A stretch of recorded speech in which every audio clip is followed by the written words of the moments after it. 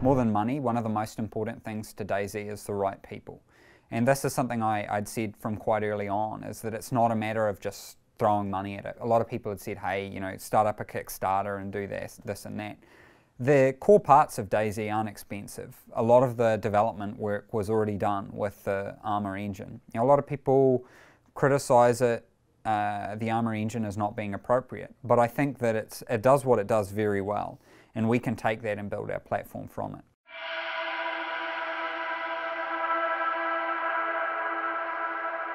It's kind of weird. So my video game career hadn't really gone how I wanted it. The studio I was working for, a really awesome studio called She Interactive in New Zealand, and they produce some really cool stuff. But I guess I went through a bit of a crisis in one of the projects that was really tough, and so I quit and joined the army. And I was a lot older than most normal people, so I was re-enlisting from my previous service, and I had to do all my training again. And part of the component was this course called JCC. It's a jungle course that you do in Brunei. And you spend 30 days in Brunei doing like infantry training and survival training, culminating in this assessment. I had this big strategy because in our pre-training sessions, I'd always finish them with heaps of food. So I was like, I'm going to use all the food during the walking components, because there's these components where you have to like find 5 points over a period of days. And the more points, the more places you find, you get enough points to graduate. And so I used up most of my food then and completely run out of food and had no food at all for the remaining components. And I ended up eating like leaves and berries and stuff that I could find, and I just got progressively more and more hungry. I lost about 20 kilograms. I don't know how many pounds that is. I think it's like 40, I want to say. It's almost like 2 to 1. Yeah, close to that. And I'm not a big guy, so it was like a huge amount of my weight. My hair started falling out, my nails turned yellow, and on our way out, I finally run into the rest of our platoon. And one of the guys, by some miracle, had some biscuits left over, and he offered me a biscuit, and it was like the first real food I'd eaten in like a week. And I just like cried, like I couldn't believe it. It was like the nicest thing that anyone's ever done for me. So yeah, I guess it was after that, like that whole experience really changed me, and I knew exactly kind of what I wanted to do and the things that I valued as a result of it. Because I ended up getting really badly injured. I'd become so malnutrition that my digestive system had stopped working, and when it started working again, it tore.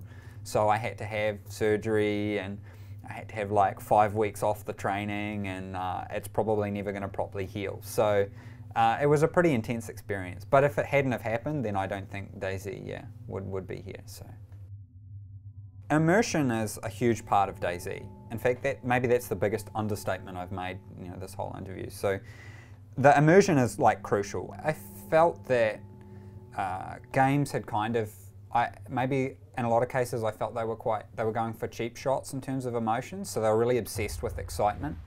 And when I was doing my army training, particularly survival training when I was in Singapore, actually survival training was in Brunei, I felt that a lot of the training was focused more on you know, just learning things. But this one component during survival training, you really got to face up on the emotions that you were facing, and you were presented with these really difficult situations and all these dilemmas. So I felt that I learned a lot and I experienced heaps. And there were certainly a lot of movies that I think really do push you emotionally. So, you know, you might not necessarily like them, but they really like pull on some difficult strings and raise some complex issues. And I felt that maybe that a lot of games weren't going into that territory, so I really wanted to see where that was going. The mod is really on borrowed time. It's on borrowed time not just because it's a mod, but because of all the infrastructure required to support it.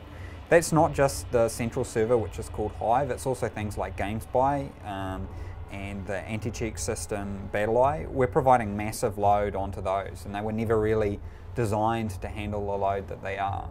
And it's kind of a miracle that it all still works. So we want to, you know, get off that borrowed time as quickly as we can. It's kind of weird, and I guess maybe it's sort of a sign of the times that like ideas and concepts in games can become popular really fast. We have to deliver a really good product with the standalone. Then that provides us a really good platform to follow the Minecraft model and actually grow it. From there, I'd like to see us start to get more and more ambitious. So if our sales were really good in that initial period, and we're able to meet the demand and provide the, you know, really good basic building blocks that what made DayZ special now, but in a more polished state, then that provides us a really good platform to get more ambitious.